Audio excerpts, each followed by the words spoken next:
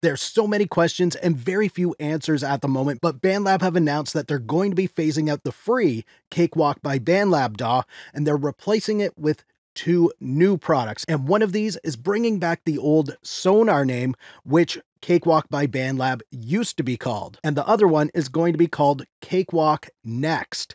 So let's have a look at both of these programs and we'll see why I think one of them might be a little bit of a disappointment. But who are each one of these geared toward? What might they cost? And what does this mean to the future of these DAWs and other DAWs in general? So you can see on the website, there's the two new products that are coming soon. Let's start with Cakewalk Next. So right away on this page, you can see a bit of a screenshot of Cakewalk Next, and it kind of looks like a slicker version of the Bandlab DAW, which is cloud-based.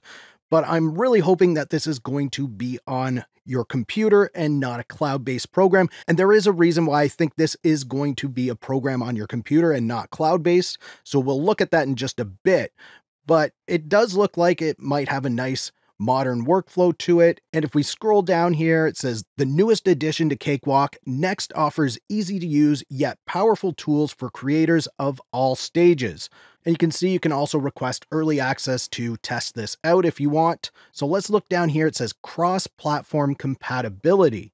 Next is available on both Mac and Windows. Now, if this was a cloud-based program, it would be available on everything, but they're specifically saying Mac and Windows, which makes me think that this is going to be a program that you install on your computer. Now, here we have ease of accessibility. So no matter your level of expertise, we understand your evolving needs and meet you where you are. So it sounds like it's going to be easy for beginners to get into this, which Bandlab, the online version, is easy to get started with. And if this is sort of an extension of that, I can see how this is going to be easy for users. But if you are getting more advanced and the more you grow, this program should grow with you and your skills. And over here we have Bandlab connectivity. So publish your tracks to Bandlab and access its diverse library of royalty-free sounds and samples. And they've really been pushing their Bandlab community lately, so I can see that this is going to be very much a big part of that community. And then down here we have some more images of Cakewalk Next. It says, less work, more flow. Turning your dream song into reality should be easy. Again, making it sound like it's going to be easy for beginners to get started with it. And it looks like you're going to be able to edit lyrics and synchronize them with your song's timeline. So that's pretty cool. Access unlimited samples, which you can do in Bandlab, and then customize your sound, easily shape unique sounds with beats and sampler and pad controller features, plus experience fluid integration, browse and tag your favorite AU and VST plugins for seamless access. And then down here, you can see they have some frequently asked questions, a couple that are to do with the beta testing, but is Next replacing Cakewalk by Bandlab? So that's an interesting question right there. No, Next is Cakewalk's newest innovation, empowering creators with accessible next-gen music creation tools to speed up song making. We will continue providing community support and maintenance for Cakewalk by Bandlab until both Cakewalk Next and Sonar become publicly available. And at some point after the release of Next and Sonar, Cakewalk by Bandlab will no longer be supported.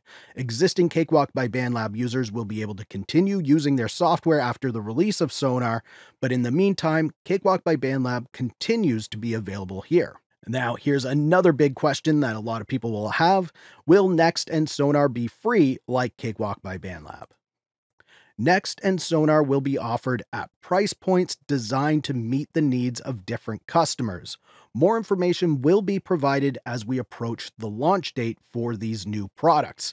So it sounds like there's going to be a price for both, which I can appreciate because they need to pay the bills over there and they just got a ton of investment money. So they got to show their investors that it's worth investing in something that's not just giving everything away. Now, having said that, I do have a feeling of how they're going to price Cakewalk Next, at least.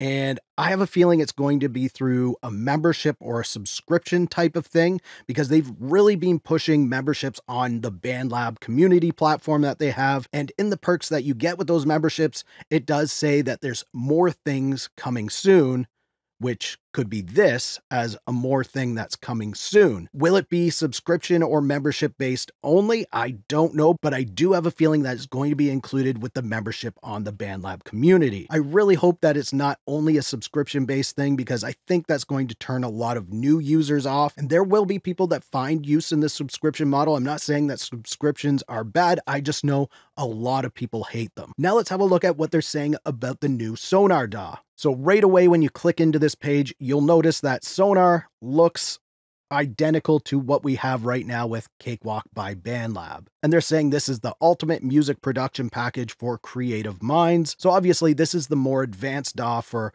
more pro users or people who are used to working with Cakewalk by Bandlab or Cakewalk or the former Sonar Platinum.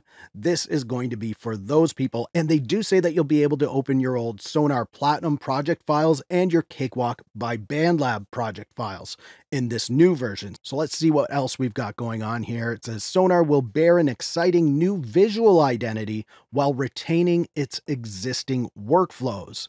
This name change reflects our continued commitment to serving core audio production needs and providing the best all-around audio solution for Windows. So one thing in here that's a little bit of a disappointment to me is retaining its existing workflows. Cakewalk by Bandlab is a huge, impressive program. It's full of pro features and all of that stuff.